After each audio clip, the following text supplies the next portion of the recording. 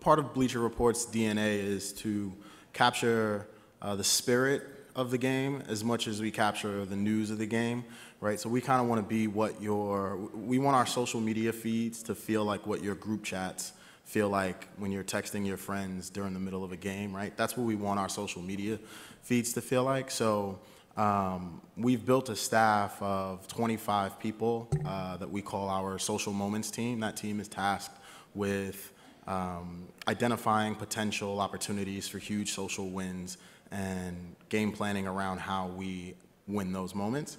So for a game like tonight, we'll have two what we call pods set up. Pods would be collectives of 3 to 5 people from our social media team. So we have, usually it's 2 idea people, ideators, guys who or girls who sit around and think about ways to respond to moments that happen in game. So big LeBron James dunk or Steph Curry goes off for a bunch of threes in the third quarter. What are we gonna do? How are we gonna respond on social in a way that reflects the spirit of that particular moment? So we'll have 2 pods working.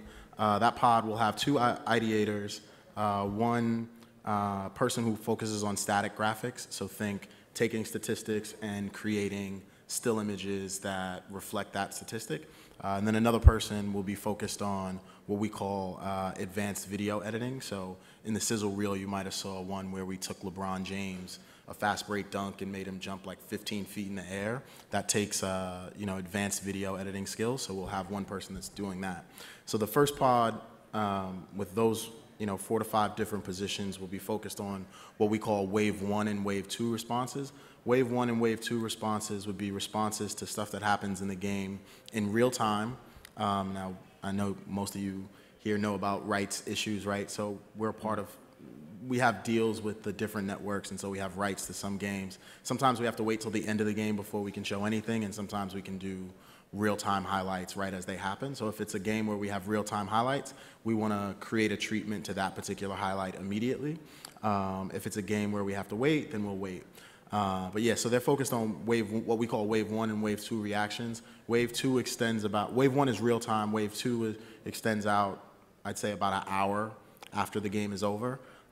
So we're trying to get stuff out within that window. And then the second pod, composed of similarly skilled individuals, but they're focused on what we call wave 3 and wave 4 responses.